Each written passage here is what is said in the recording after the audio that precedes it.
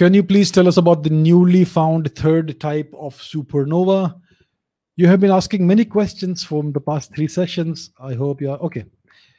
So here we are.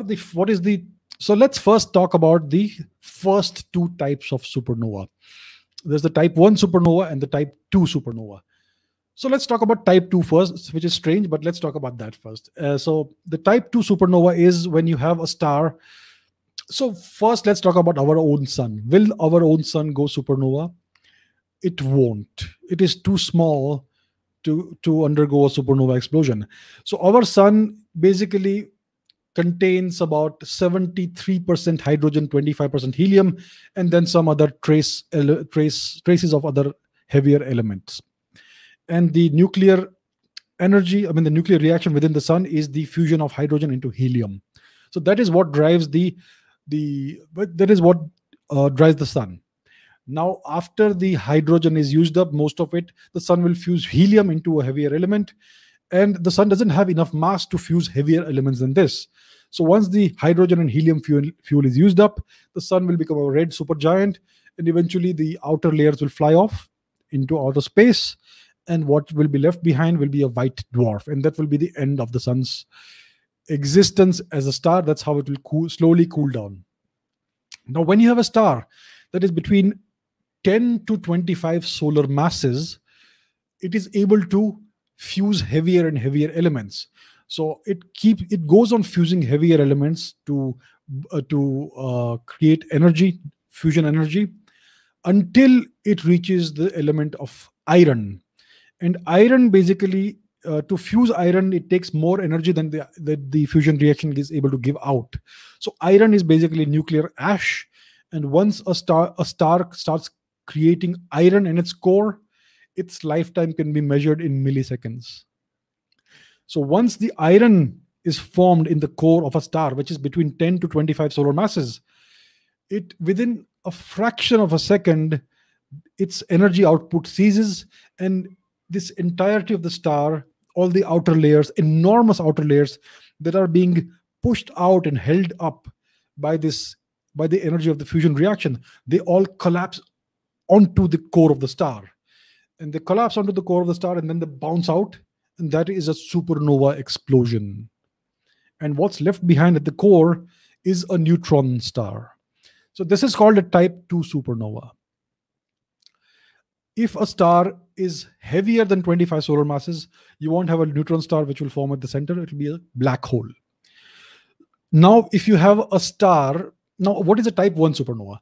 A type 1 supernova is a strange supernova in which you have a large star and a neutron star and a white dwarf. That are orbiting each other. So it's a binary star system, 2 stars, a regular star, and a white dwarf. So let me show you what this looks like. Hang on. Let me make this. Yeah, here you are. So you have a regular star here, if you can see the image. And it has a companion star, which is a white dwarf, a small one.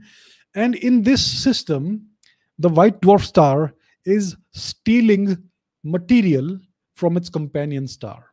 Okay, so this is that type of system, a binary system, 2 stars in which the white dwarf is stealing material slowly from its companion star. Now, there is something called the Chandrasekhar Limit, which is 1.4 solar masses, which is as big as a white dwarf can get. Now, this white dwarf is stealing material from its companion star, so it's getting larger. Once it reaches the Chandrasekhar limit and exceeds the limit, it essentially vaporizes in an enormous explosion. And that is called a type 1 or type 1a supernova. It's also called a standard candle because we know exactly how much luminosity it will have. So this is a type 1 supernova. A white dwarf detonates and destroys its companion star in the process. That's a type 1 supernova. Now we have a third type of supernova, which has been hypothesized, but it seems to have been discovered recently. So this is a star which is between 8 to 10 solar masses. Now a star is basically when it is basically held up by electron degeneracy pressure, which is a quantum effect in which electrons don't want to be too close together, so they push against the star the star's exterior, and that's what holds the star into this in this shape. Now, when certain nuclear reactions happen, so basically, I'll tell you about quantum degeneracy, what it is. All the matter that we see, it is able to have a certain shape because of quantum degeneracy pressure. So that is a quantum effect which gives the universe and the world that we see the shape it is. It's what makes matter solid. It is not electrostatic repulsion, it is quantum degeneracy pressure that gives solidity to matter. So it is a quantum effect that we actually see in real life, even though we don't realize it. So this electron degeneracy pressure basically pushes back against the outer layers of the star, which want to fall back inside. But in this type of star, between 8 and 10 solar masses, at a certain stage, what you have is that you have electron capture, a nuclear reaction that starts happening, in which certain heavy elements start capturing electrons, and these electrons fuse with protons and produce neutrons. So suddenly this electron degeneracy pressure, which is holding the star up, it vanishes and the star implodes and then explodes. So there is a third type of supernova that has recently most likely been discovered. It's called an electron capture supernova. So it seems that we have finally detected this type of supernova. I'm not sure what is left behind at the end of this thing. Is a white dwarf left behind? Is something else left behind? I think it's still a matter of conjecture.